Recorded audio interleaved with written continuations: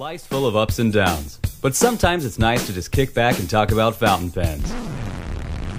Yep. Welcome to FPGeeks.com. And now for your fountain pen enthusiast hosts, here's Dan and Eric. Gentlemen. This is Fountain Pen Geeks Podcast, episode number 15 for Tuesday, March 6th. We are recording live on Sunday, March 4th, 2012. Ladies and gentlemen, your prayers have been answered, your dreams have come true, and the heavens have opened. This is Fountain Pen Radio. I am Eric. I'm Dan. Dan, how are you today? I'm fantastic. How about yourself? Great. It is sunny here in Southern California. It was 82 at the beaches today. It was like 30 here and snowing. It was gorgeous. Who's that next to you? I can barely see down there. Where? In the video screen. To your right. Over here?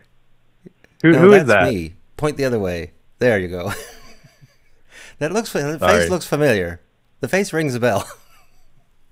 Is it George or no, that's not right. Gary? Gary. Is it? Or Gary Brett? Bryanson, isn't it? Brian. Oh, Brian. I think it's Brian. Why don't you introduce yourself, sir? How are you guys Good, doing? how are you? At one point, I didn't know if you were referring to Dan's wife in the background or not, and I thought, well, okay, I'll just follow along. But you realize that this is the second time that I have bombed your podcast. Once was an audio bomb about 2 weeks ago. I just jumped in.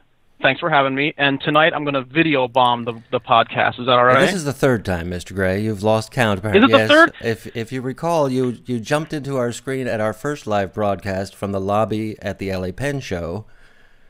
Yep, you're correct. That I actually forgot about didn't that. turn into a podcast, but you were there, and many people are witnesses.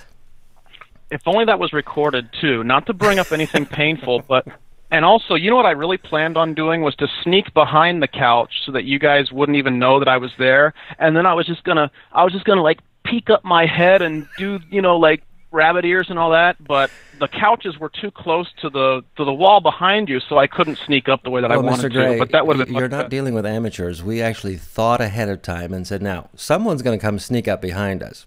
So we planted ourselves right there, and because we knew you'd be the one. You are from the brass section, after all. That's true. I know you're only second only. Let's see, in rambunctiousness to the percussion section. I don't have a clue what we're talking about band.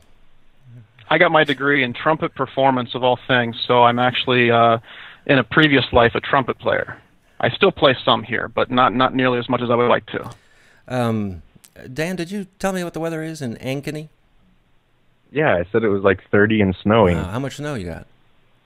Oh, only a couple inches. And Brian? Milan. We had a very light dusting of snow today. It's probably like, around freezing right now, but during the day it's getting up to about 40, I suppose. It's really not that bad.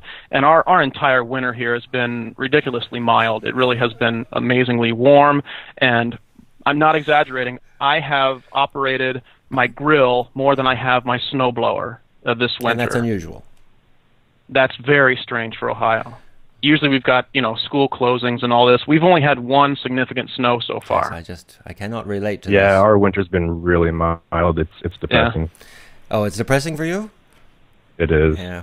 You like the snow, don't you? I like snow. You both like the snow. Absolutely. We might as well make the announcement right now that this is our maiden voyage when it comes to... is it our maiden voyage? We've done video before. Well, but not live. Well, we did live once, and we forgot to click the record button. Well, true. I have a huge green sign in my face that says we are live and recording. So this Awesome. should be recording. I really have no other way of verifying that except for that sign. We might as well ask people, and they can respond in the chat. Is video and audio sounding good? Is everything as it should be? I'm not looking at chat. I am, so I'll let you know So as soon as someone answers and lets us know if is there an audience in the chat room? We got pretty good. Yep, we got pretty good. 15,732 people in the chat room? Absolutely. All right. Then we should get this show on the road. See, I'm doing the producing here, so I have to change our video screen from time to time, and I just changed to the next topic, which I'm going to throw to you, Mr. Smith. Yeah, iTunes. We are now up to 34 ratings. Thank you guys for going there and rating us. And also Geek of the Week, we're now up to 8. So a few people have stopped by there. There's also a new Fountain Pen podcast in town. I wasn't aware of this till our Geek of the Week interview, but Tyler Dahl is now doing his own podcast. Tyler Dahl has his own podcast. He's up to episode 3 already. Unbelievable. So I'm ecstatic. I want 100 fountain pen related podcasts out there in iTunes. Yeah, we just need to take it over. Yeah, it should be the vast majority of all podcasts should be regarding fountain pens. I haven't listened to Tyler's podcast yet, but actually last week on Friday, he and I were on the phone for about an hour and a half, if not about 2 hours. Had a great conversation. I got to know him pretty well. I really didn't know him very much at all before that, and we called up and exchanged some ideas on nib tuning, and he was kind of picking my brain on some things, and I was picking his brain on some things. I did listen to about half of the podcast that you guys did with him. Really interesting guy, and I'm sure he's going to take the scene by storm here as well. And I think he's already pretty busy with repairs, so pretty exciting to hear that podcast. And also, it was really nice to talk to him and get to know a little bit more about what he does. Yeah, a lot of people really seem to know who he is. I haven't had a chance to listen to his Geek of the Week yet. I've been just so busy at work and stuff, but really looking forward to that and finding out more about him. He's a very nice young man, and I'm calling him the future of pen repair. We need him to keep going at it, and he needs to get some of his peers brought on board too. That actually was part of our discussion on Friday, as I had a chat with him, just talking about how, some of the most prevalent pen repair / nib guys are getting up into their 60s, and it's they won't be on the scene maybe 10 years from now, and we all know that Richard Binder is slowing down a lot. So that's a lot of what our conversation was about, was trying to figure out how he would fit into this, and part of it might be getting some tips from some of those guys as well. What I found interesting about Tyler, in case you haven't heard the interview yet, he is currently 17. He will be 18 at the end of March. And when I asked him what he wanted to do with his life, as far as a career, he didn't even hesitate. He wants to do pen repair and be a nibmeister, as long as people keep sending him pens. That's neat. I wish I would have found fountain pens at that age. I mean, not only could I imagine, how large my collection would be, but just, how many more repairs exactly that I'd be doing as well. So I can certainly relate to him. Right. It was. I actually have talking about Tyler's interview is a little later in our outline for our show, so we'll just skip that because we've thoroughly covered him at this point. Well, one more thing. You stopped by iTunes and you've rated his podcast 5 stars. Absolutely. I haven't had time to do that, but I will, once we're done with this, and I suggest everyone out there do the same. So we want to promote this, get fountain pens out there, and make people aware of it. I just did that today, both the Geek of the Week and the regular podcast.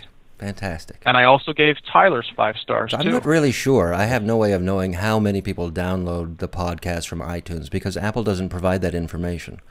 Oh, that's too bad. But seeing ratings is one way we have of knowing that people are actually listening and liking what we're producing, and Tyler would know the same as long as he's getting ratings. Last time I saw it, there weren't enough ratings to show an average.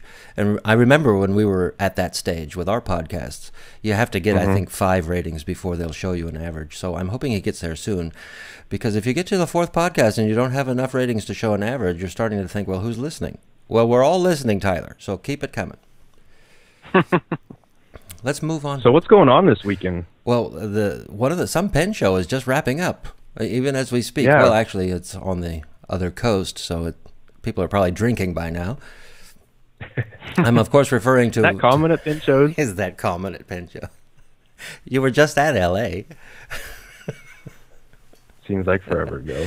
I'm referring to the Baltimore pen show. Do we know anyone who was there?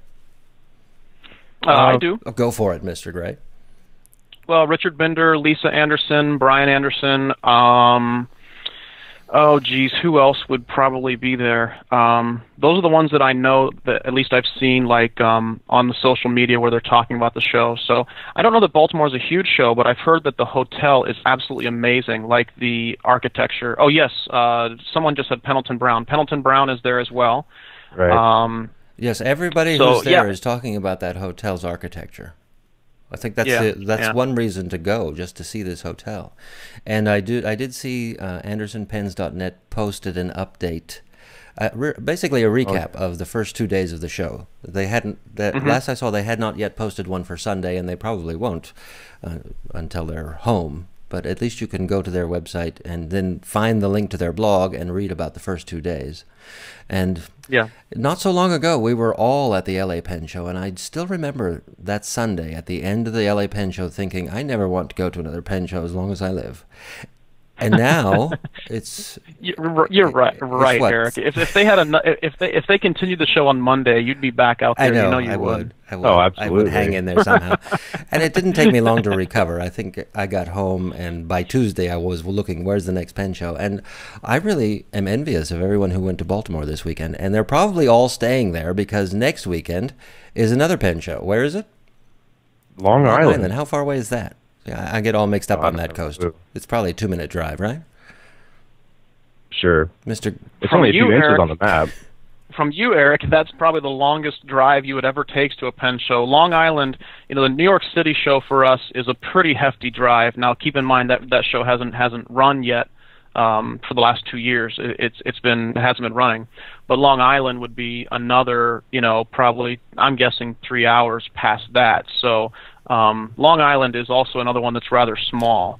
Baltimore is one that we would definitely consider going to if it wasn't so close to LA.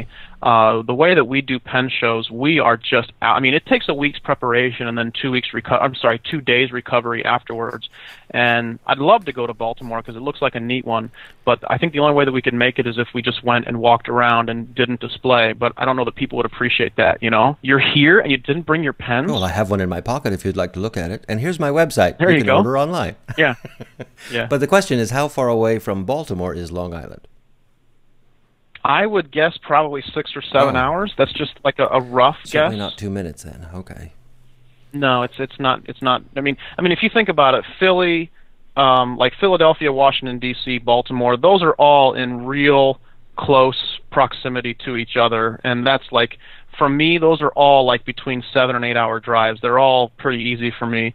But then Long Island is, like the other side of Manhattan, and so it's a little bit prohibitive for me as far as time to drive goes. How long would it take you to drive to the UK for the Eastern Pen Show? Yeah, it would take a long time. I'd have to have an amphibious car, I think. James Bond has one of those. You could probably borrow it. So the Eastern Pen Show is on March 25th, right? Yes. And then just a few days later, March 30th to April 1st, is the Arkansas Pen and Watch Show. So speaking of upcoming shows, what's the next one that everyone's going to? Brian, what's the next one you guys are going to? He's going to Chicago. Chicago. I'm going to Chicago. Yeah. Mr. Smith, you going to Chicago? So we'll all be at all Chicago. Right. Yes. You guys will all be there? Rendezvousing in Chicago. There should be. You think you can do a live broadcast? If they have an internet connection. Absolutely. The problem in L.A., in the ballroom of the actual showroom, there was no internet connection. Dead air. Dead air. Not in the ballroom. So I'm hoping that it's a different story in Chicago. I don't remember offhand what it was with Chicago. I remember, I'm pretty sure that there is internet access in the ballroom and like outside of the ballroom. I mean, every hotel generally has like lobby access, and if you want to do like a live thing from the lobby, you can always do that, and then walk with your iPhone through the show if you wanted to try that. But I don't remember offhand what the Chicago internet connection was like in the show. No, I don't either. But I do know I bought a pen from you there, and I used a credit card, and you used the internet to, I think you used the internet to process the charge. So there must be something. Excellent. Yeah, there's something there. And quite honestly, these pen shows all just kind of melt together for me. I can't remember one from the next, quite honestly. So if I was processing credit cards and you remember it, then I had internet somehow. So yeah, you and... So hey, I've got a question about these pen shows. Okay. Can you find paper there? Oh, at the pen shows? Yeah. Depends on who's going to attend. I'm sorry. Keep in mind that I got lost for a second. Did that question come from you, Mr. Smith, or from a chat?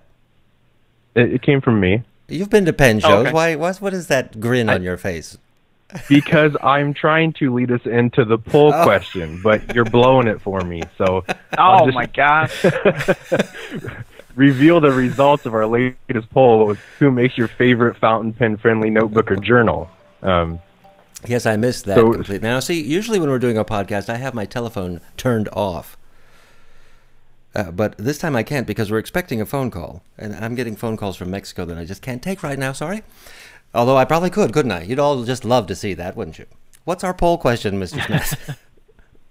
It's who makes your favorite fountain pen friendly notebook or journal? And the overwhelming favorite is Rhodia at 40%. Followed by? Clairefontaine at 22%, and then 16% was other. I was very surprised by the number of votes for other, because we had listed Rhodia, Clairefontaine, Moleskine or Moleskine, Black and Red, Quo Vadis, Exacompta, Piccadilly, Field Notes. I thought the variety to choose from was wide. What are these other people using that voted for other? Which one did I miss putting on that list? I don't have a clue. Maybe, hopefully, some people in the chat can help us out with that. But I mean, as far as I'm concerned, daily paper for me is Rhodia, and if I'm using something really wet or a flex nib, I'll use Clairefontaine. But what about you, Brian? I go back and forth. I have generally all of my, when I test a pen before it ships out, I'm generally using Clairefontaine, but I also have pads of Rhodia there as well. I don't see a tremendous difference between Rhodia and Clairefontaine. I know that they're under the same company right now, and I know that there are subtle differences, but for my purposes, you can't go wrong with either one. I find that Clairefontaine is much smoother than Rhodia, almost like writing on glass. Yeah, I would see that. I see some people in the chat are saying Levenger, some stuff at Staples. So okay. No, I didn't include anything from Levenger because the only good paper that Levenger offers is Rhodia paper. I mean, are we going to have a new question this week? New poll question every Monday at 10 a.m. Pacific. The next question will be, let's make one up on the spot. How about who makes your favorite ink? We've gone through paper, now we can go through ink. So a lot of choices there. Well, yeah, I know. Other is probably going to win. I would say for me, probably Pilot's Iroshizuku. That's your favorite. Yeah, we've had this conversation before, and I'm looking up on my shelf there. I've got 2 bottles. What do you like the most about it? We're going to have this same conversation again, aren't we? Probably. Well, the characteristics of the ink are just really good, and I really like the colors. So, if price isn't an option, that's what I'm going to go with. But I don't know. It's just one of my favorites. Other than that, I would have to say Visconti because I really, really like the turquoise. I like their burgundy. Their brown is good. I even like the black. So, and if they had the glass bottles still, they would probably be my favorite. See, it is the bottle. The bottle has a lot to play in there. Our exact conversation the last time we talked on the air about inks was that I think the Iroshizuki inks sell more because of the bottle. I love the bottle. Well, that's one reason I'll never use J or Ban until they change the bottle because I absolutely hate that design. Well, I have a bottle of Urban because I wanted to try their gray, but I moved the ink. I moved the ink into an inkwell because I just couldn't. Well, you can't get any pen in that bottle to ink it. Unless you remember when we tried filling your Vanishing Point nib in LA out of a J or Ban bottle? Even the Vanishing Point nib wouldn't fit in that bottle. After about 2 sentences, we couldn't figure out why it was so dry. It was because there was no ink in it. And let's see if I can remember Brian Gray's ink of choice. I remember. If he's testing pens, he's going to be using Waterman and Florida Blue or whatever it's called these days. Generally. But you used to be a sailor man. And I don't mean you were on the high seas. Waterman, Sailor, and Aurora. And actually, I know that I say that I always test my pens with Waterman Florida Blue, but I just ran out. So I think I've got to call the Goulets or someone to send me some Waterman Florida Blue. But right now, I'm testing my pens with Aurora Blue. I like that a lot as well. Aurora Blue is silky, wonderful, wonderful ink. Are the Goulets not in the chat? Can't you just place your order right now? Yeah, they both are. Yeah, they both are. Are they sending him 10 bottles of Florida Blue? No. Hey, Brian, Waterman can... should actually be doing that. Yes, actually. Yeah, They're that's seriously true. dropping the ball here. All right. Yeah, Brian and Rachel, if you're listening, send me a bottle of Waterman Florida Blue, please, and we'll just put it on the invoice, all right? Don't you go through a bottle a day? No, not necessarily. Not necessarily. Being stingy with your testing, aren't you? Well, I don't completely fill the pen when I test. I usually do a dip. If I need to test, like if I'm doing like something that's heavily diagnostic, I'll fill the pen. But even then, if you fill the pen, you can put a heck of a lot of that ink back in. Okay, just out of curiosity, then, how long does one bottle of Waterman ink last you? Approximately. About 2 weeks, 2 I would weeks. say. So you're still going through a lot more than I am. It's still pretty fast. fast. Yeah. I can't empty a pen in 2 weeks. Well, I can empty the vanishing point in 2 weeks. I can do it in one. It doesn't hold any ink.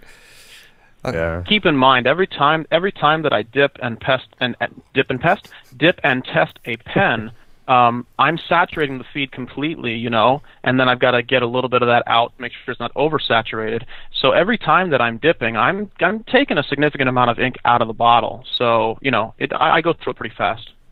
Just, ink testing and pen testing. That actually sounds like a job I could learn to like. I've invited you guys to come up, right? You guys need to come to Ohio, and you can test all the pens and all the inks that you want. I've been meaning to talk to you about that, actually. I think after Chicago, that would be awesome. I'm just going to rent a car and go down and find you. In fact, I'll follow you. Yeah. You know what? You down there. Honestly, that happen at Chicago. I wasn't joking when I said that invitation is open to you guys. If you want to visit after the Chicago show, just head back our way, and that'd be cool. We could do a live broadcast from here. It wouldn't have to be remote. That's true. That'd be awesome. That's true. Mm-hmm. Where shall we go now? I brought up the screen for Well, I'll tell you Tyler. what. If you want to, I'm sorry, Eric. If you want to go through the chat, I'll give you a quick. People are mentioning inks. I've got lots of noodlers. We've got some diamine mentions. We've got more noodlers, Sailor, noodlers, diamine, bamboo ink, Iroshizuku, Waterman Florida Blue. So I'm just giving you a rundown of kind of what people are saying in the chat. Does noodlers make ink? I've heard that they do.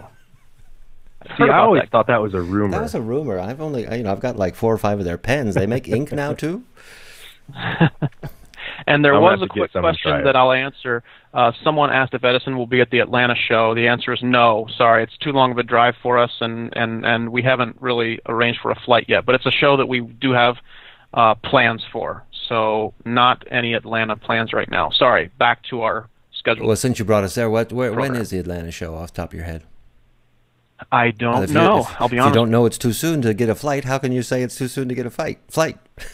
Oh, I didn't mean too soon to get a flight. As far as flights go, I don't know that it's really a large enough show that we would fly to. Oh, I see. Someone in the chat saying it's April 14th. Oh, that's right around the April 14th. That date sounds familiar to me for some reason. Oh, okay. I brought up Tyler Dahl's Geek of the Week slide just so we could give him his 15 seconds of fame here on the podcast. I think we can move on to what's new at the site. The post that you have posted this week, Mr. Smith. Yeah, not quite as many as I'd liked, but some good ones, I felt. You're going to have to walk us through them. And the first one I want to hear about is the Aurora. Well, Aurora, they have a line of pens inspired by the seas of Italy. This latest one is made out of a green celluloid that very much reminds me of the jade found in vintage Schaefer's. It does sort of look like that, doesn't it? Yeah, I would really like to see it in person just to see how closely it matches or doesn't match. But the pen itself is gorgeous. The one thing that really catches my eye is that they have the Aurora logo on the top of the cap, something that I've not seen before, and I really wish they would start doing this more often. Because on so many Aurora pens, they don't have their logo, let alone their name, anywhere on the pen. It's usually on the cap band, at least on mine. Well, yeah, I mean, that's about it. But, I mean, if you look at the nib... Oh, yes, the nib. We're going to talk about the nib. All you see is 14K or whatever. And But this pen, it's beautiful. They did release one before this in blue celluloid. and this is the second pen in the collection. It's has an 18K nib. Will be a limited edition. I'm not sure how many pens are going to be made, but they'll retail at about $945. $945. It's a beautiful looking pen. I am looking at the photos right now, and I can tell you that's awfully close to the original Schaefer Jade, but I think I actually have some of that Schaefer Jade in my private stash of materials. And I'm not. Don't tell anyone, Yeah, okay, that I have a private stash anyone. of materials. But yes, I do have some of the original Schaefer Jade, and I'll say that this is awfully close. But I think, and of course, I'm going off of these photos. It's hard to tell without seeing it live. But I think that the original Schaefer Jade might be a little bit deeper and a little more saturated. But this is a beautiful pen. I thought it was a little deeper too, but again, this is a photo. We have no idea what happened to this photo before it was presented to us. Dan, if you were to guess what I don't like about this pen, what would it be? The cap Exactly. Just a little too garish for me. Yeah, I figured it would be. It's, I like the width of it, but I'm not a fan of just the styling of it. Which is I like silver. My favorite furniture is silver furniture. So it. Oh yeah, the trim is perfect. I mean, as far as color, it has an ink window. It's a piston filler. I mean, I would really like to see this pen in person. Are we ever going to? Yeah. I doubt it. It's one of those, huh? Yeah. Oh, and speaking of that celluloid, Brian, you need to reserve about 10 inches of that for my first Edison fountain pen. Well, when you come over, you'll have to take a look because there's more than just the Schaefer Jade. Well, we're going to start running tours through Milan. Nobody heard that, right? Yeah. You know what? Actually, I do have. Well, first of all, let's say this: if anybody wants to see the pen, anyone in the chat, go to go to FPGeeks.com and just take a look at on the main page. You'll see the article about that, so you can see what we're referring to if you'd like, and just scroll down a little bit.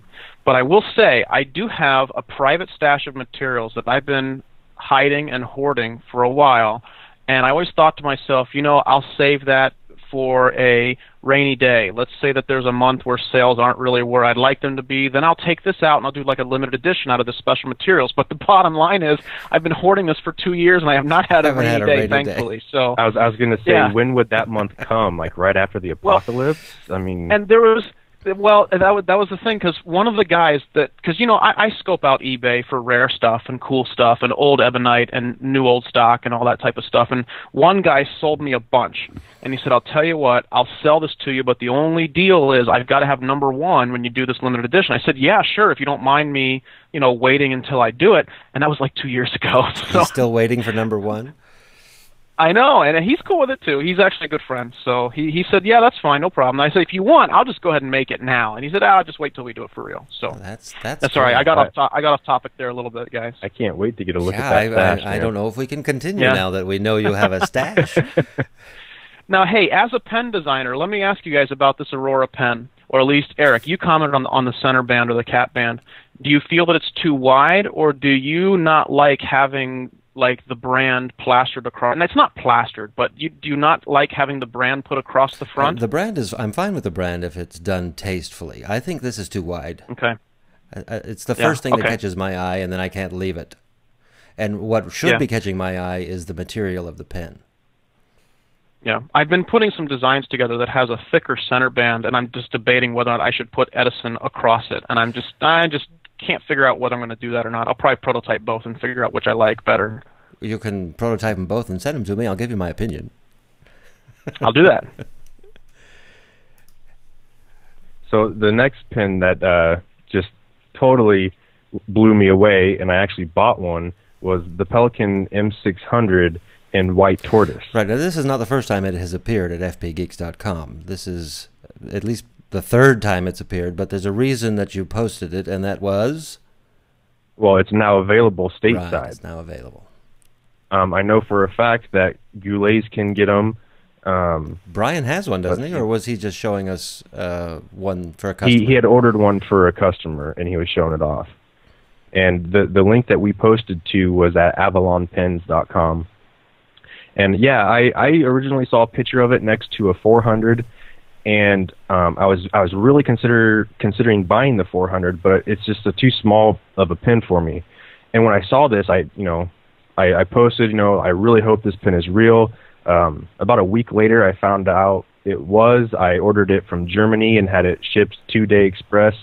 Got it about 2 days before the LA Pen Show. Eric, you had a chance to see it. I had a chance to use it. Yeah, you did. It's got that big double broad nib in it, and I absolutely love it. You love it. Did I hear you say you love it? I love it. What about the size? Because the size, it was smaller than I was expecting. Yeah, it is a tad smaller than I like, but it's bigger than the 400. Ideally, I would like it in an M800. I'll pay whatever they're asking for that. I'll let them know. An interesting story. I guess I had never realized how close in size the M400 and M600 series are.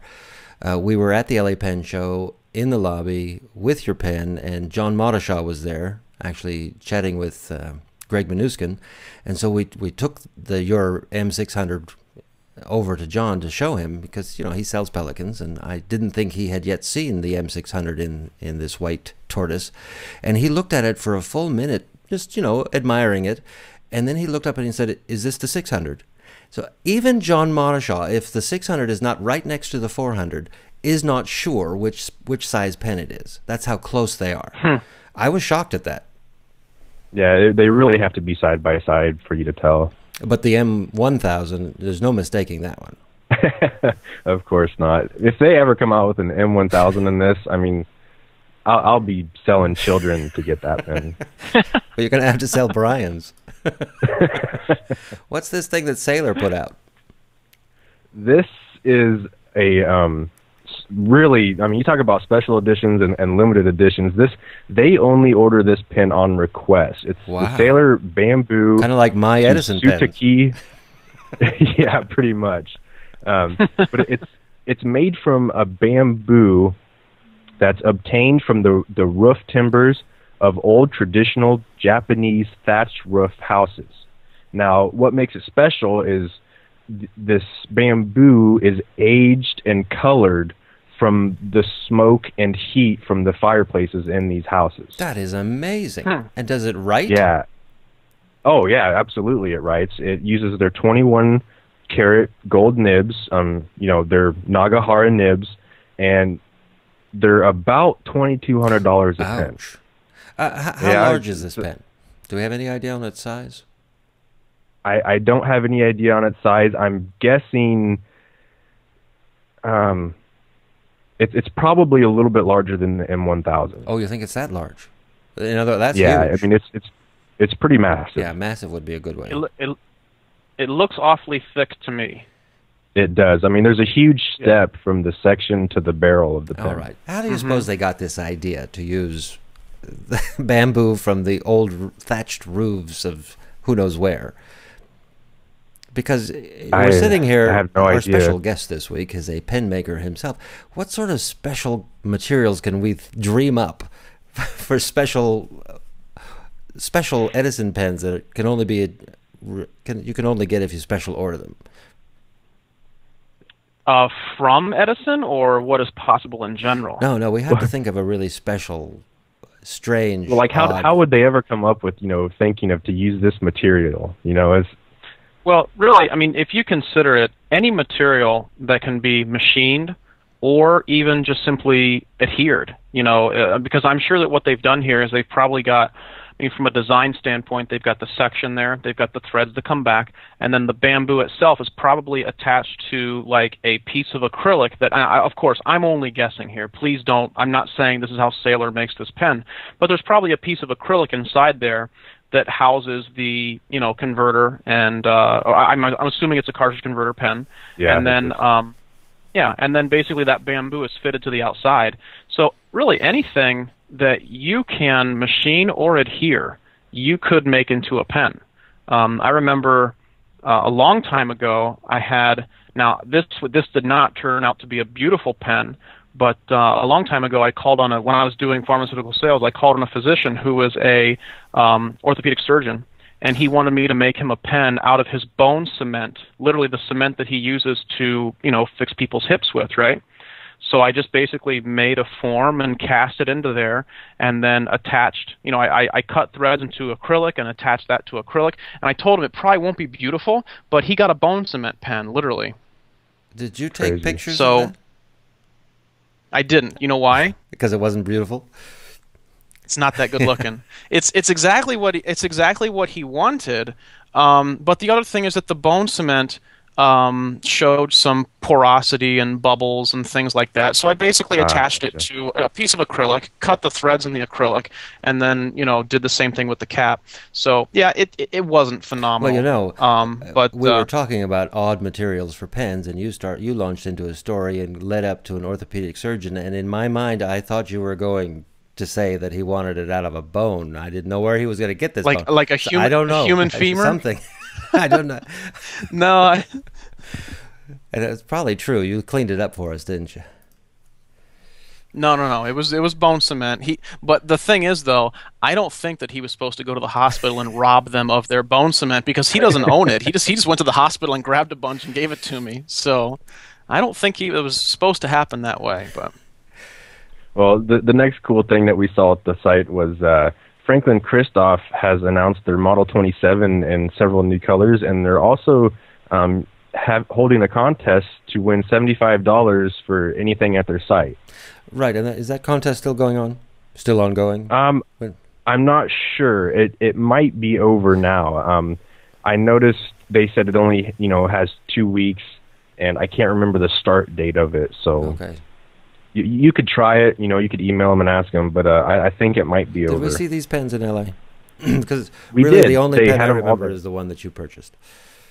Oh yeah, no, they did have these there.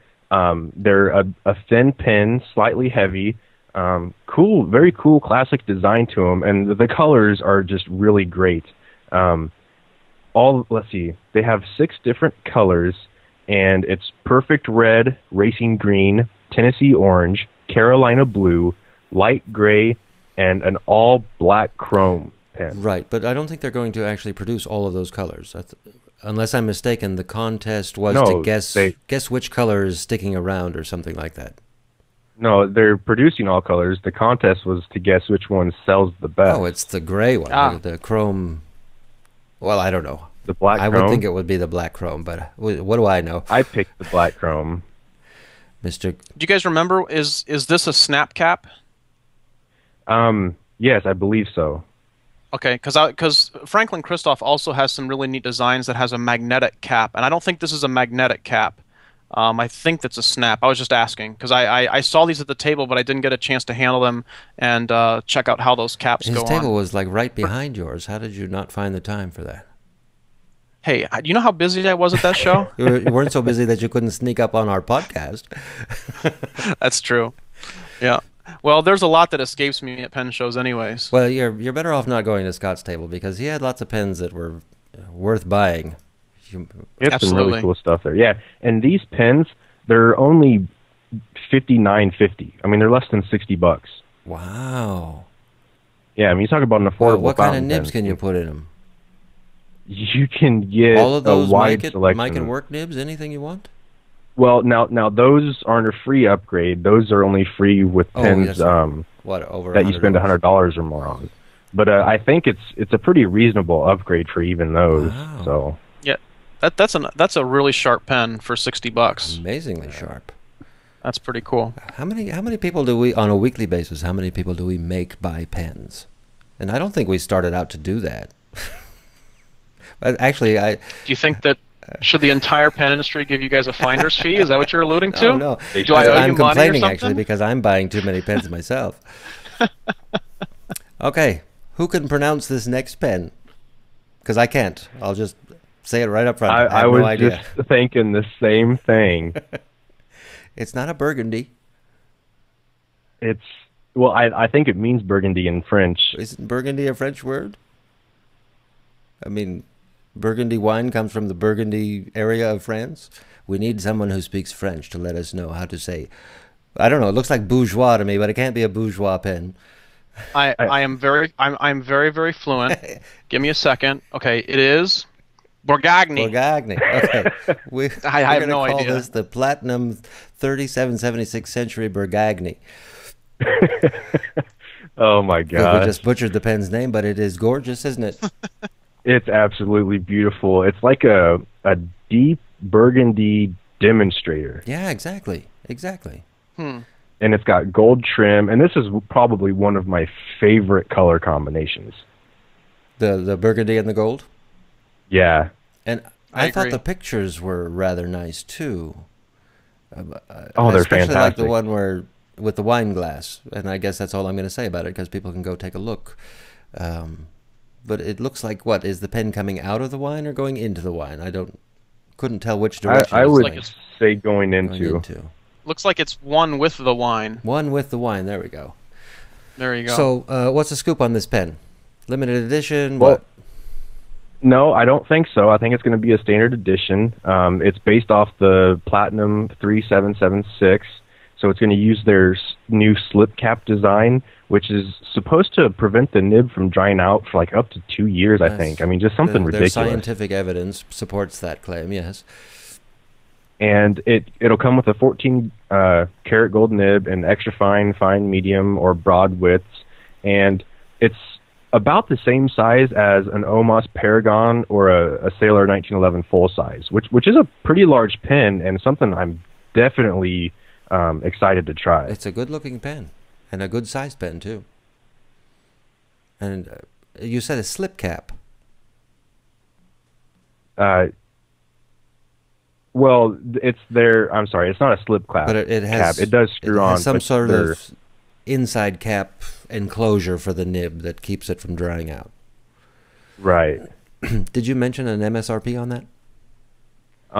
No, but thankfully Rachel has saved the day and told us it's going to be $220 list price. Wow, that's a good price. This is the affordable pen week. So, yeah, that's a heck of a price. By the way, guys, let me jump in here right now. I'm looking over the chat a little bit. Can one of you enable URLs in the chat room? I think that people are trying to send a URL back and forth. You see, Dan, you put your URL up and it was removed. Oh, it was. I didn't see that. Yeah, if you can, I don't know if you. It depends on if you're a moderator. If you're a moderator, you can enable URLs. If not, Eric might need to do that. Dan is a moderator. Okay. Eric is trying not to cover up your video as he looks for these things. It's not. I don't know that it's a huge deal, but you guys might just know that came up in the chat because I think that people would like to send a URL for what they're looking at.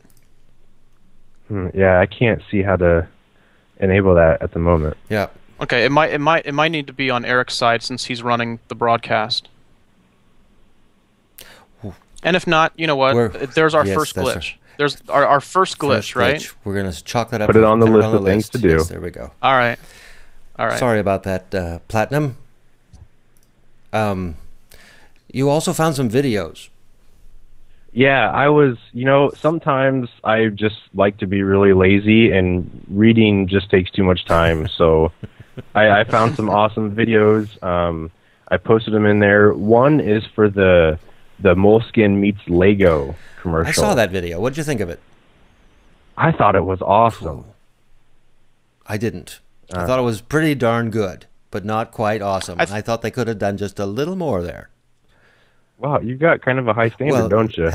They usually make amazing videos for Moleskine, that, just shock me that they're so amazing. And this one didn't do it for me. Eric, you must be a real connoisseur of stop animation. I thought that was stunning. My gosh. Well, I'll send you some links of their previous ones. They do have some pretty awesome previous ones. My son Andrew and I, we did a Lego stop animation, literally, where I had my camera and it was a Saturday, so we took like an hour or two. But I'm not showing it to you now, my friend. I'd be too embarrassed. No. I'm not a stop animation snob. I have myself posted a stop animation of the TWSBI. What was it? The TWSBI Diamond 540 in amber hatching from its packaging, and it was nothing compared to this Moleskine video. What I'm comparing this Moleskine Lego video to is their previous work. once they raised the standard and the bar so high with their previous videos, I was expecting another video that would knock my socks off, and this one was really, really good. I could never, ever do anything like this, but it left me wanting more because of their previous works. Well, you still have me way too intimidated to send you the video of our little Lego animation, so just forget it, pal. You're never going to see it. No, I'm kidding. If you want, I will send it to you. It's like unlisted on YouTube. It's a neat little thing. We just had his Lego guys, and we did a little fight. We have to put that URL in the show notes now, don't you? I'll send it to you. Contract, I really will. So okay. Yes. But now, if URLs were enabled in the chat, I just put it there. Just kidding. Pelican's video was very nice. Yeah, I thought that was really cool.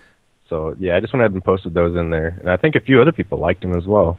Yeah, I liked them. And I also like videos, even if I'm a little tiny bit disappointed at Moleskine. But did anyone find the music for the Pelican video to be a little melodramatic? Well, actually, if we're going to, I wanted to go easy on Pelican since I just, all right. It was a little long. Yeah. It was a little long for... The first comment was, I ended up muting the sound on the Pelican video and replacing it with Wu-Tang Clan. Much improved. That works well. So yeah, I'll have to try that and see how it goes. Showstopper. Something you posted that I almost had to order. If I had known where to order it, I would have. But I wish I would have seen this about 2 weeks ago, so I could have looked for it at the pen show. But the Visconti Rembrandt calligraphy set, you get one pen, the Visconti Rembrandt, but then you get 3 nibs. You get an extra fine, highly elastic nib, and you get a 1.5 millimeter stub.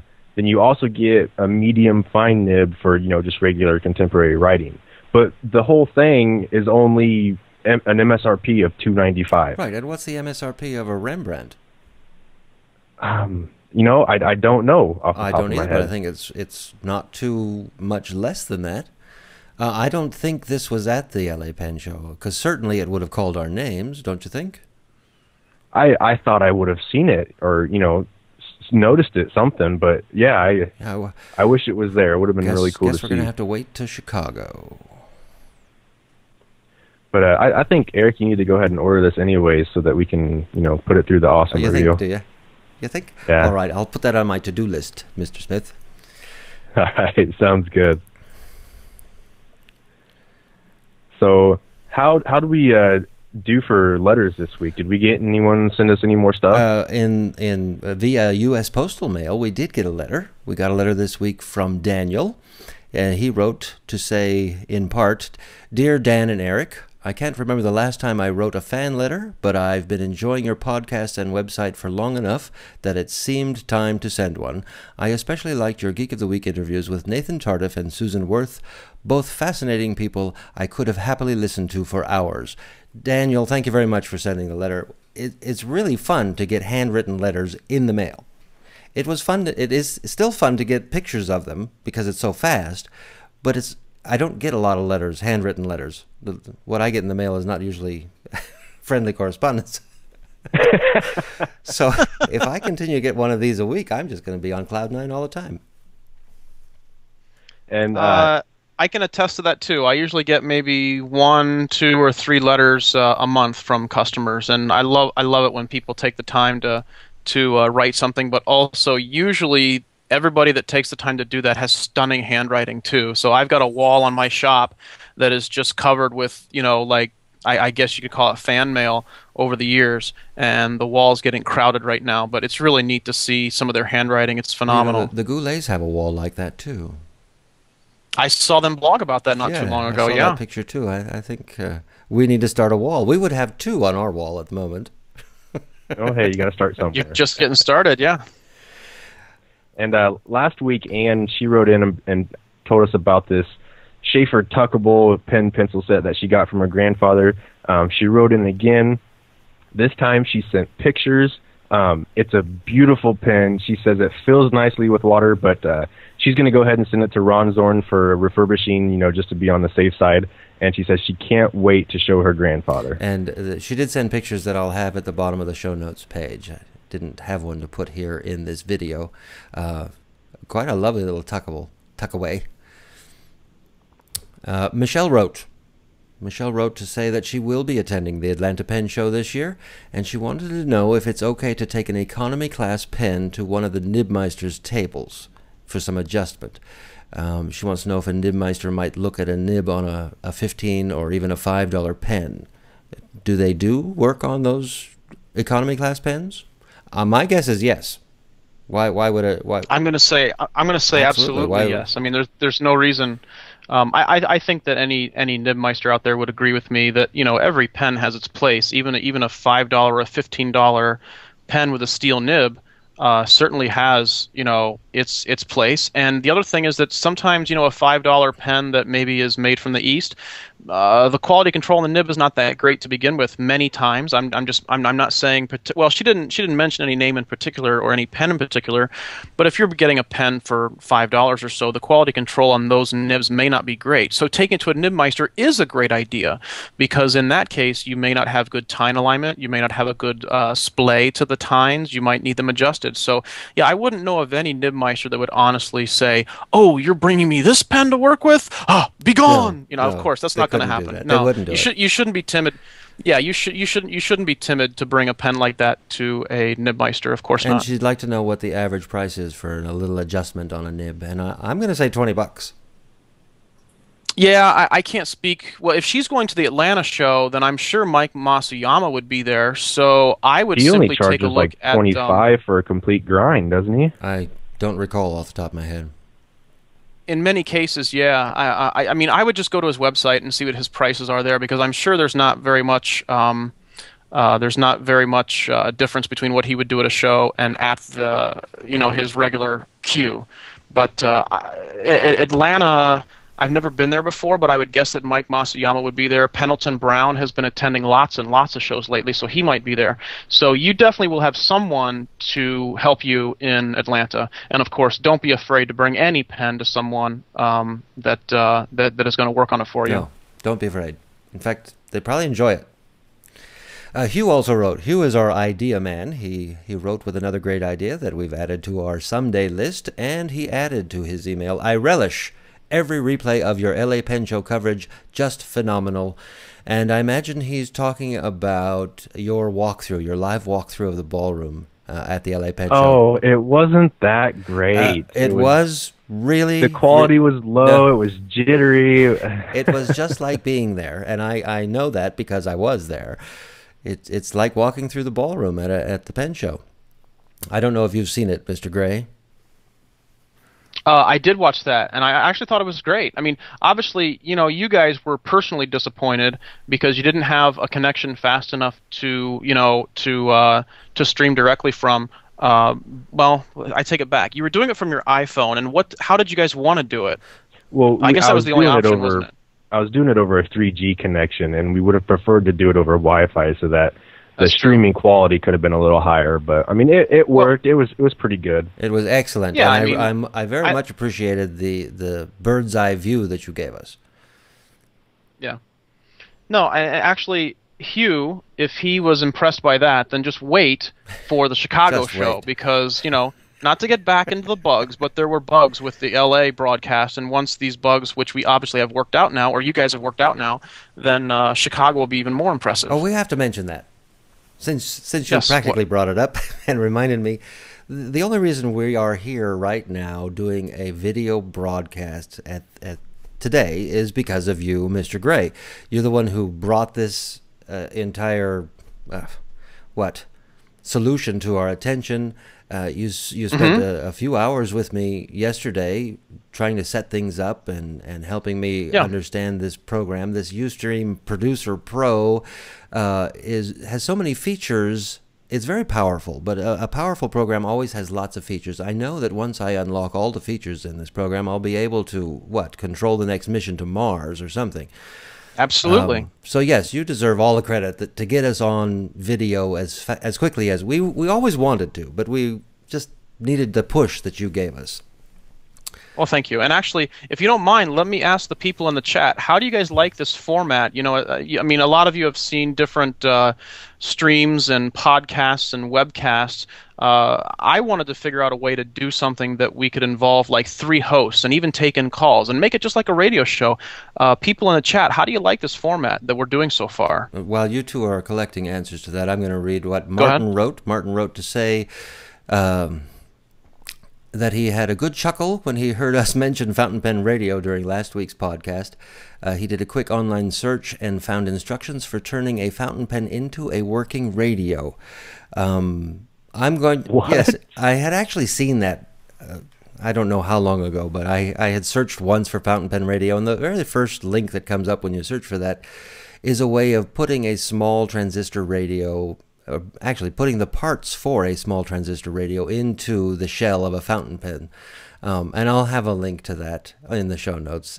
Some people are saying saying that the parts are no longer available, but they're available. They're available. You might have to search for them a little bit, but you could actually do this. We should have one. We should have one of these for Chicago. You need to send the link to me because now I'm fascinated. I've got to make one now. Okay. Yeah, he could put it into an Edison pen. See, I'd have to sacrifice a pen. He could make one purpose built for this. And our last email was from Juan Felipe, aka Lince, who sent in a beautiful handwritten note saying that he loves our shows and waits for the podcasts every Tuesday and for the Geek of the Week interview every Friday. His handwritten note is the one I'm going to use at the bottom of this week's show notes. So thank you very much, Juan Felipe. So what was the question that you put to the chat room audience? Just how do they like the format? People love the fact that you can add photos to the pens that you were discussing. Format is cool, looks good to me, it's awesome, I like it. I think some people are having connection issues here and there, but that's to be expected when you're streaming video. Doing a great job. Ustream is a little buggy. Brian and Rachel are finding Ustream a little bit buggy. Cool to be here. I love the video format. The FPGeeks site is having trouble. Had to come directly to the Ustream site. I don't know why that would happen because it's embedded directly. But you know, as long as the 3 of us have our connection that's good, then I would guess that any bugginess is happening on the user's end. Just guessing. Basically positive, with little bugs here and there that we might be able to look into to see if there's any way of improving things. I'm also recording this. I don't know if I've mentioned it yet, but the audio portion of this video will be used as this Tuesday's FPGeeks podcast that is usually published on Tuesdays, and this live broadcast that we're doing right now is being recorded and will remain available at Ustream until Ustream decides to get rid of it. Yeah. As someone mentioned the ads, and people should know, you will get an advertisement when you first get onto this.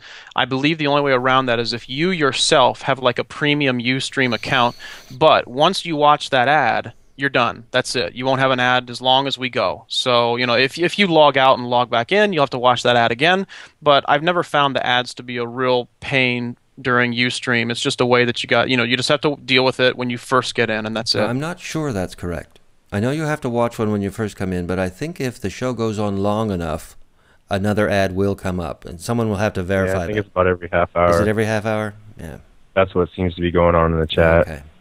Okay. And unfortunately, I didn't realize I don't think Ustream pauses the video for you while they show you the ad. I think you just miss that 15 to 30 seconds of the show. I think we're learning as we go. I think that's the case, and that's unfortunate. But we're getting mixed signals here now. John Rowe just said we've been on for an hour and he hasn't seen another ad. Other people said they have seen ads, so I guess we don't know the answer right now. Strange. I'm sorry about the ads. There's nothing. I looked into it. There's nothing that can be done from our end of things. If you don't want the ads, you get the privilege of paying Ustream like something like $3.99 a month to watch without ads. You know, and that's probably I'm misleading you. If we paid something like $500 a month to do this, we could provide so many hours of ad-free viewer time. We're not going to do that just yet. We would rather that you put $500 a month into fountain pens. Is that okay? Thank you very much. So let's take a trip to the FP Geeks forum, okay. shall we? There was an interesting thread on there I saw. It was a TWSBI 1.1 millimeter stub versus the Lamy 1.1 millimeter stub. I didn't see that, and but if you're asking my opinion before you tell me what's going on in there, I'd pick TWSBI. Go ahead. Well, the topic itself is interesting, but I kind of wanted to expand it to all factory 1.1 millimeter stubs. Oh. Which do you prefer that you've used? Well, it's not 1.1, but it's the Visconti 1.3. 1.3. I've used that, and I've got to say that's an amazing. It's the nib. most amazing nib that I have. Factory stub. I was thinking off the top of my head that Monteverde 1.1 stub. I didn't have that. I had an extra fine. Yeah, it was. I mean, it's so smooth. And the black nib, and it's just one of my favorites. I definitely. do have to say that the Monteverde fine or extra fine that I had in my Invincia was one of the. I rarely get an out-of-the-box nib that writes really, really nicely, and this one did. Just out of the box. No fuss, no muss. Brian, what about you? Any factory stubs come to mind? Factory stub 1.1. I don't have access to too many of them. If you're asking me what my favorite is, it's one that I've ground myself. Rarely do I pick up, like for my own personal collection, rarely do I pick up a nib or a pen that I don't do something to. Right. You know, I usually have to do something with the nib. Every other week, right? Well, yeah, that's true. Yeah. But now, I mean, you know, sometimes though, I think it's difficult to really do a comparison of factory nibs because everybody has their own specific preferences as to how they want their pens to write. And so expecting, something to come from the factory perfect for everybody is very difficult. And that's one of the reasons that I really think that we should have some kind of a program where we will have a discussion about how to tune nibs. You know what I mean? It's almost like when I hear people say that, every Visconti nib that I've ever tried or every Visconti nib is always going to be great right out of the box. I'm sorry, but quality control is not that good for any pen company, and everybody's opinion is different too. So even if the quality control is identical with every nib coming out, which I guarantee it probably isn't, and I'm not saying Visconti, I'm saying any pen company, including me. If people have those skills to just kind of take their nib to where they want it to be, and it doesn't take a lot of skills to do that. It's something that's really important. So it's difficult for me to say that my favorite 1.1 is made by this brand because they're all different even from the same brand, to an extent. They should all be similar. But as long as they've got good quality control like almost every pen company does, with the exception of really, really inexpensive pens that have maybe Asian nibs where admittedly the quality control there is really poor, but even those, I've taken a cheap Chinese nib that looked awful and the tines were going off in this direction, and just by working with it you can get it back to where it should be.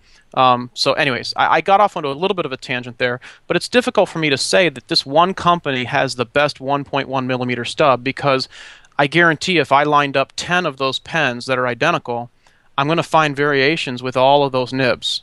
The consistency, I mean, even between brands and models is not where it should be. And, we always talk about if you buy a pen and the nib's not right, don't worry about it. Send it to a nibmeister because if you really like that pen, they can make the nib right exactly how you want. And, precisely. It's sad that it has to be that way, but unfortunately that's the way it is. And really, if you have a favorite pen, it should be sent off to a nibmeister to be adjusted exactly the way you prefer. Yeah, or like I said, we'll have a podcast sometime where we'll sit down and we'll discuss real simple things that people can do to adjust their nibs. The reason that this is really difficult to convey to people, it's easy to teach someone when you're there live, but if I tried to write this down and write an article on how to tune nibs, I don't know that I could really do it a service to everybody. I might actually do a disservice by making them more confused. But with a video format and with an interactive format like this, I think that we can probably have some type of control over this and make sure that people can, the two things that every fountain pen owner should know is how to properly align their tines, maybe make some adjustments on the tines, and then how to smooth it from there. If everybody knew how to do that, then the whole hobby would just grow exponentially. I remember when I was an absolute beginner, I had a nib that I thought was awful, and I just thought the pen was a piece of junk, right? Well, no, not at all. It's the tines were out of alignment, and so I put them back into alignment about a year or two later when I knew how to do that, and set it back up, and all of a sudden this pen was wonderful. So just trust fans out there. We will make plans for like a nib adjusting tutorial. We'll make it interactive.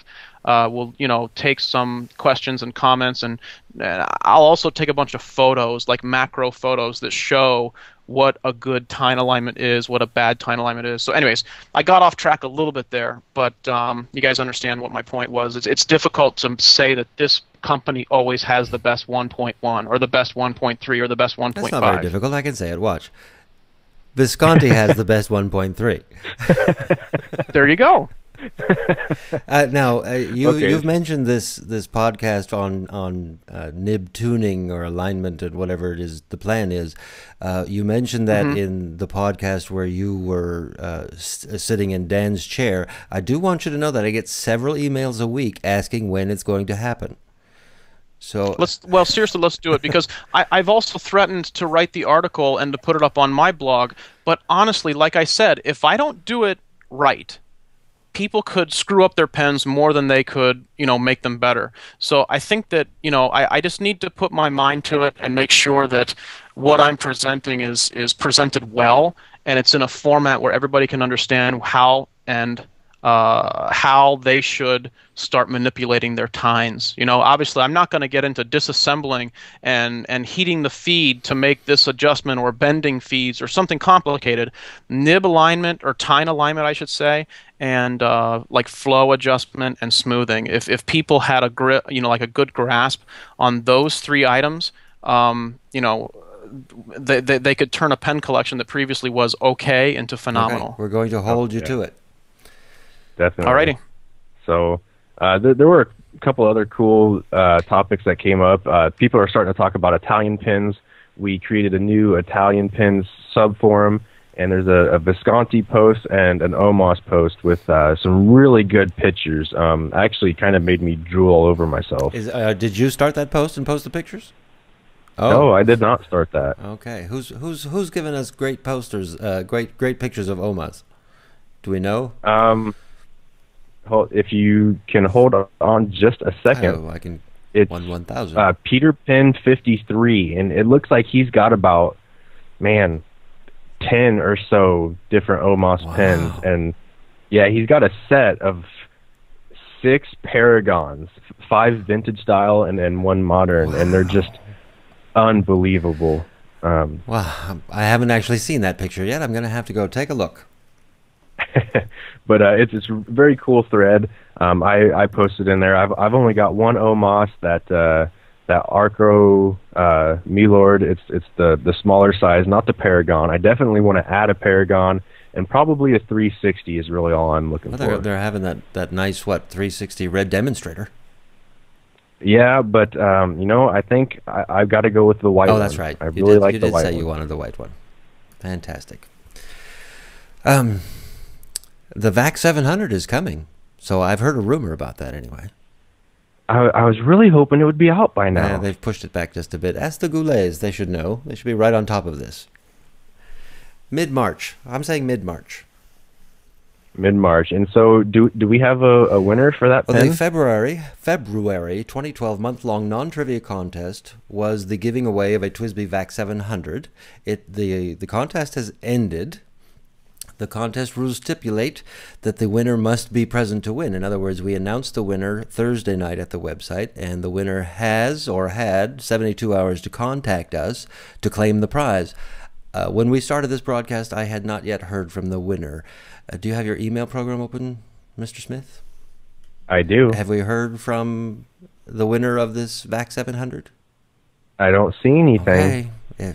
When this is over, we'll make the official. We'll make it official. Scour our emails to make sure we did not receive any email from the winner, and we'll have to announce a new winner and restart the 72-hour clock.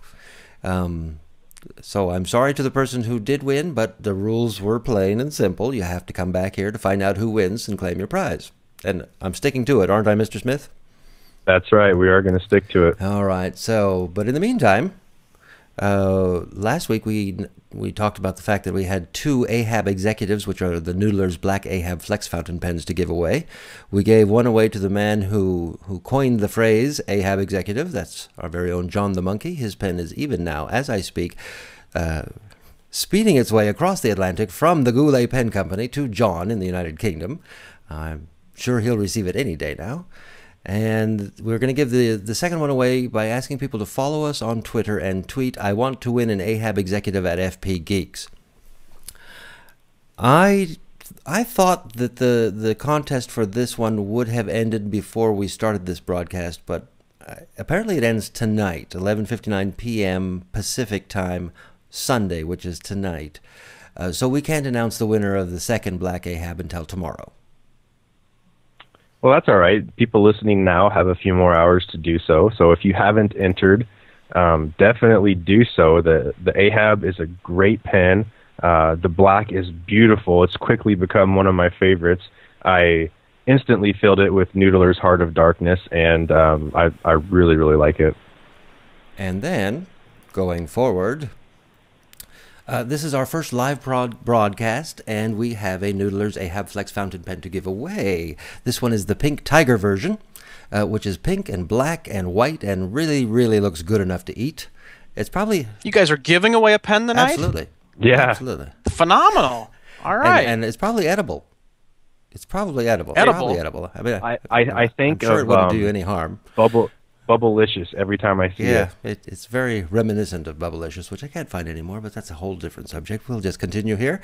To give this one away, we're going to need someone to call in and answer some questions in our first ever Geek Challenge game.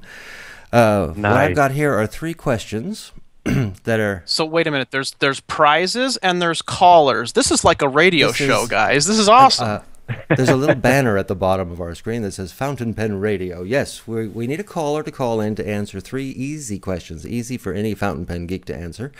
I'm going to team the caller, whoever calls, with you, sir, Mr. Brian Gray. I will ask the question, and basically, Brian, you can answer the question, and then the caller will say whether or not he or she agrees with your answer. So I'll be the lifeline, or will this be like a Hollywood Squares thing? I think I have to go with Hollywood Squares because, as you know, we can't get a caller in this phone conversation with the 3 of us. I'm going to have someone call my cell phone, and you will be able to hear the caller, but the caller won't be able to hear you. I'm going to have to pass whatever it is you say along to the caller. But we're going to work our way through this. This is a little technical difficulty that we'll work through. So we'll get somebody to call, and you'll help the caller win this. There are 3 questions. If our caller answers only 1 question correctly, he or she will win free access to the Fountain Pen Geeks website for an entire year, which, of course... How exclusive is that? That's a pretty awesome prize. That's an awesome prize, also very much a consolation prize. If our caller manages to answer 2 questions correctly, he or she will win that free access to Fountain Pen Geeks website for an entire year, plus a Fountain Pen Geeks button that can be proudly worn on the shirt or the lapel or even displayed on a book bag. And I think both of you gentlemen have one of these buttons. So you know what I'm talking about. I saw it for the first time in LA, and they're really awesome. And if the caller manages to win manages to answer correctly all 3 questions, he or she will walk away with both of the above prizes plus this Pink Tiger Ahab Flex Fountain Pen. Unfortunately, nobody can call until I give out my cell phone number, so I'm going to do that now. And while we're waiting for a call, let me get my phone. Hang on.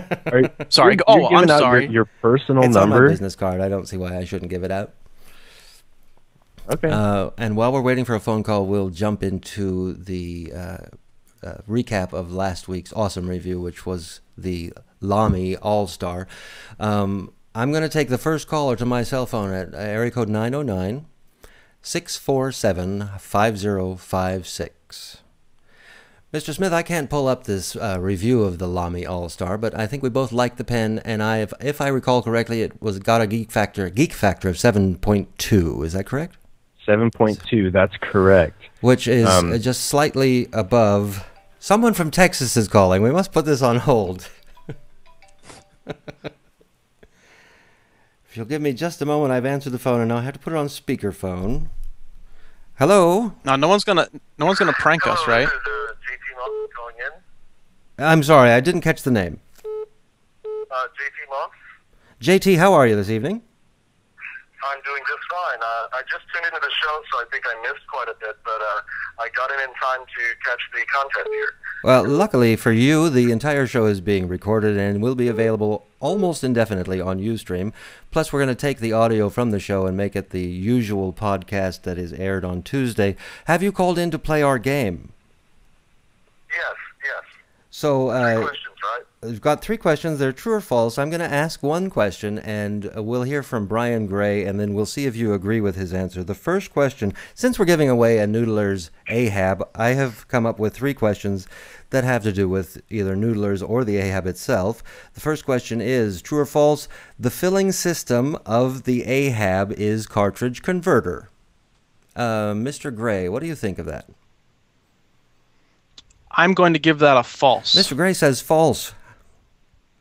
Do you agree with Mr. I would Gray? agree with that, because, well, there is what I would call a converter on it. There's no way to put a cartridge into it.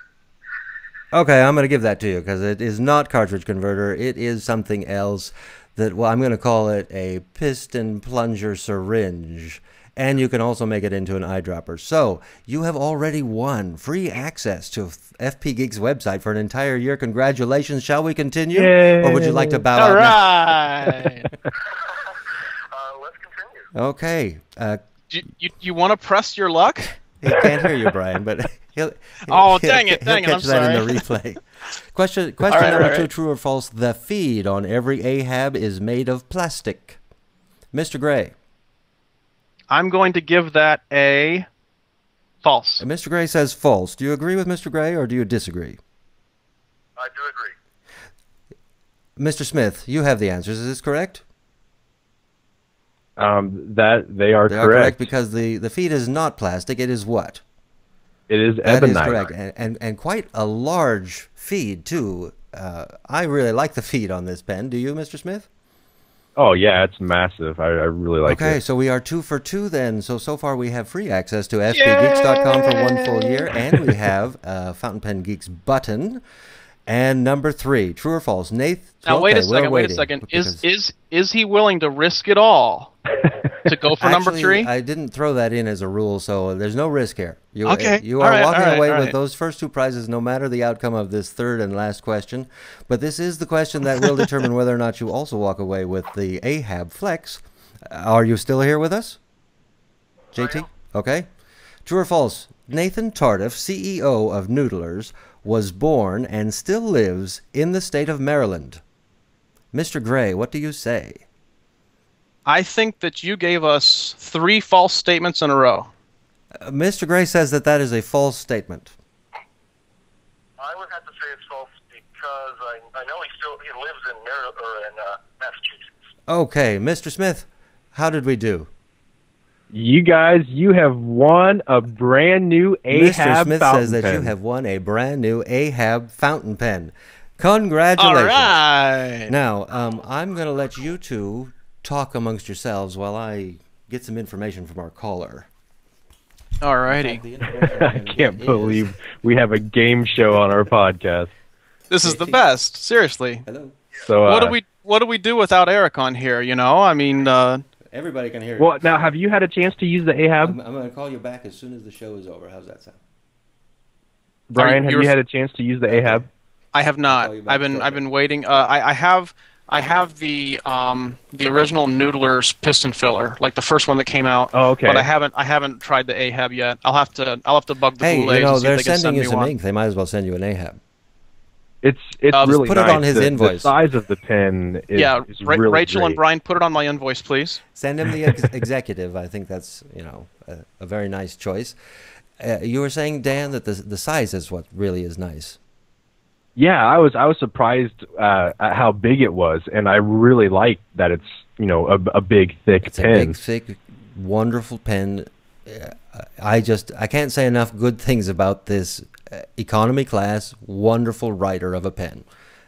So I'm very happy that we're giving them away, and congratulations. I heard his name as JT. I'm not sure because I had my headphones on and he was talking in the cell phone. But I'm going to have to say, can anybody in the chat room confirm that? Yeah, I think it was JT Okay. as well. So that was fun. But we were in the middle of what? Oh, the Lamy All-Star. Yeah, it's recapping the awesome review of the Lamy All-Star. Its geek factor was slightly above that of the Safari. It was, and I think the reason for that was probably its aluminum cap and barrel. Plus, I think you had a better experience with the nib. I did. I got the 1.1 stub in this one, and it just really took over the entire experience. I didn't so much care for the section on this pen. The grip didn't fit me very well, but with that nib in it, I just kind of forgot all about that. And it was a lot better experience. So that nib made you forget about the section, the grip, because the grip is just basically identical to the Safari. The shape. It is. But the nib just made you forget all about that. That's funny. That's funny. I don't remember if I scored it higher in, I think probably design, because I like the aluminum more than the plastic. I don't think that the All-Star is as indestructible as probably the Safari is. Just because it's aluminum, and if I drove the car over it, I'm sure it would not fare as well as a Safari. I'm going to have to do that as a test.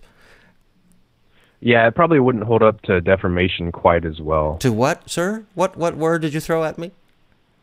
Deformation? Deformation? Yeah, to like deform it, like if you drop something on it, put a dent in it. And, So the way you used that word means that this pen is probably more susceptible to being deformed than the Safari. Correct. And Mr. Gray has this little grin on his face. Nothing. I'm not saying anything. Well, sometimes, Dan, he's a mechanical engineer, so he'll throw words at me, and I think I know the word, but he's using it in a sentence and in a place that I wouldn't normally use that kind of a word, so I ask for a little clarification from time to time, and this was one of those times. Thank you, Mr. Smith. And don't forget, we had one earlier today when we discussed cyanoacrylate, but I don't know that we should get into that now, should we? Especially Maybe we can, All right. we can keep that for after show discussion. That was off the air conversation. Okay. Moving on. Anyway, I'm keeping my All-Star.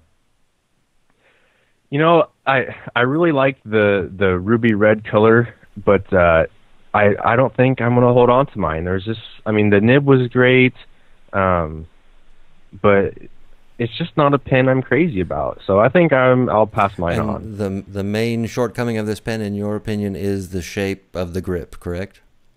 Absolutely. Check the FPGeeks forum, because somebody in that forum was looking for specifically a ruby red All-Star not so very long ago. So you might have somebody who's interested in it right in our own forum.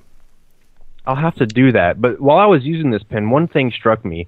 At the LA Pen Show, did you see the table of the gentleman that makes the custom barrels for the Safaris? I saw that table. I don't know that they were custom barrels so much as were they not just painted barrels? No, he uses acrylics and celluloids. I didn't know that. I saw the table. I thought they were just painted Lamy barrels. What I would really like to see is for someone to do that with the sections, but just make them round. Yeah, that'd be cool. Just make normal sections that I could swap into that pen. Who do we know that might be able to turn a section for a pen? Yeah, just a nice round, simple cylindrical section. Well, then, Who why could don't you do that keep for? your Safari, your All-Star, until after Chicago, and when we visit Milan, Ohio, perhaps we can talk someone into giving it a try. That could be a whole new business.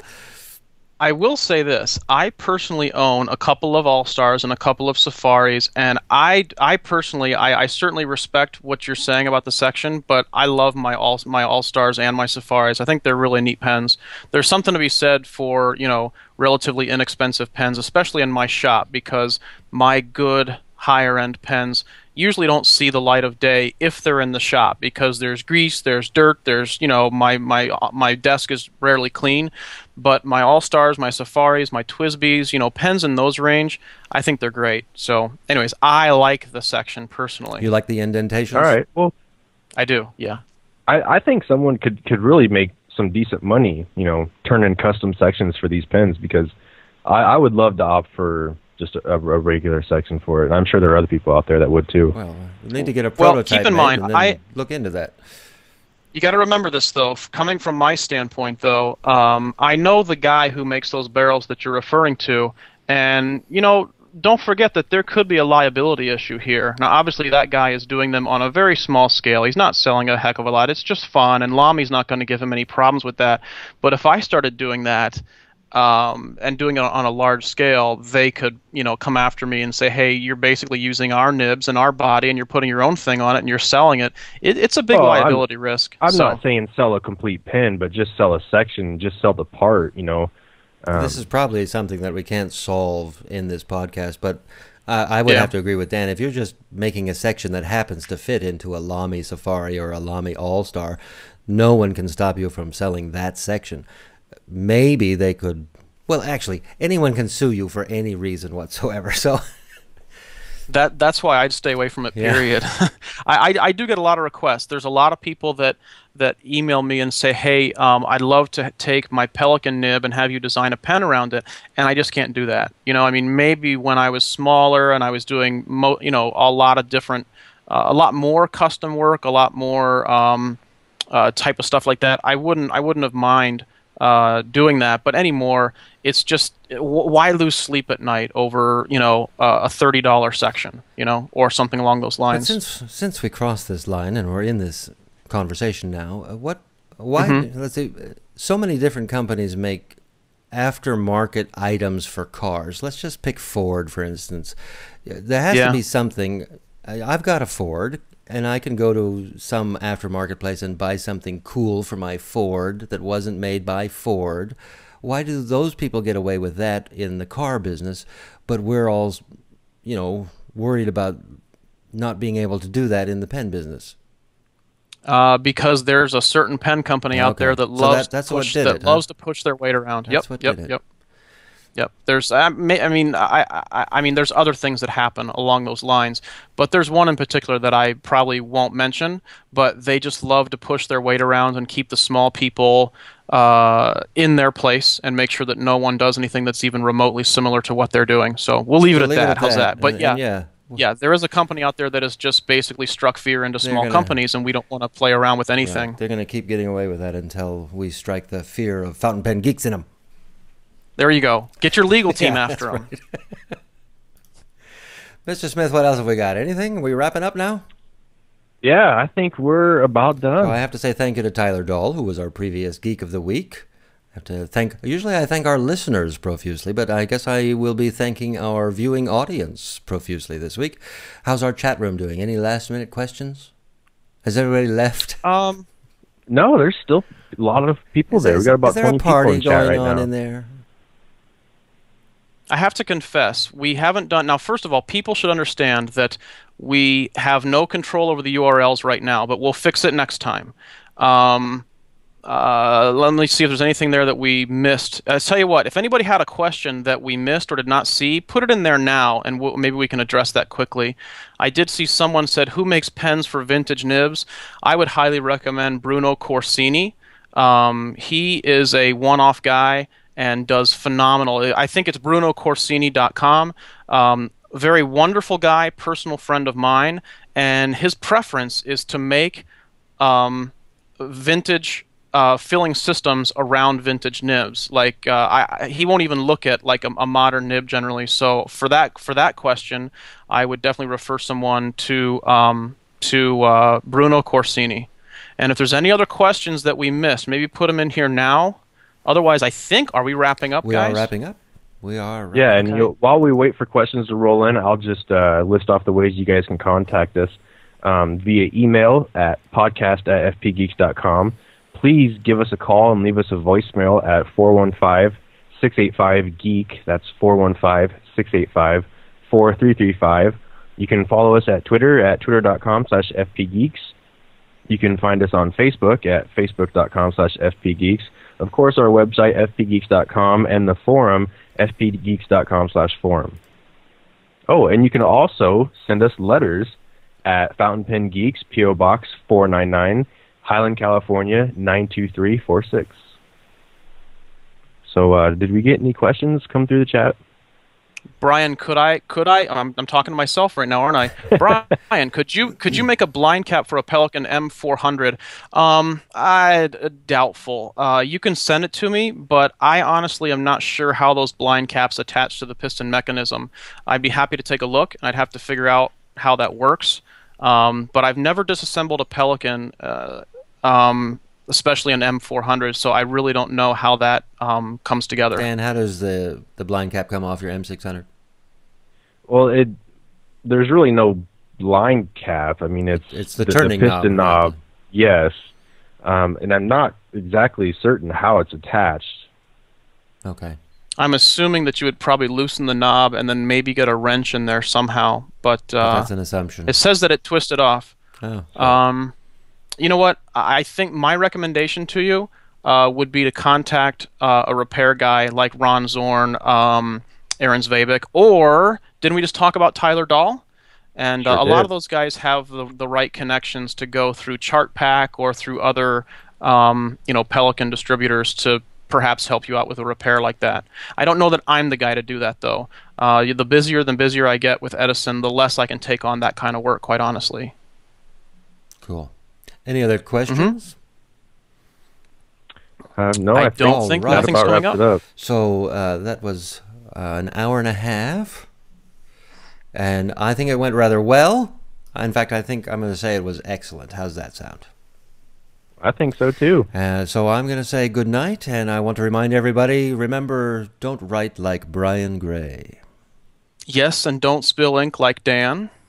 And be sure you don't waste paper like Eric. Yeah, because I'm the big paper waster. Good night, everybody. Hey, thanks a lot. Have a good night. We at FPGeeks.com would like you to know that it takes us 12 cups of coffee to wake up. Thanks for listening. But the fun doesn't have to end here, as the site is constantly brewing with new info. On behalf of Eric, Dan, and the whole production team, I'm Miguel. Good night.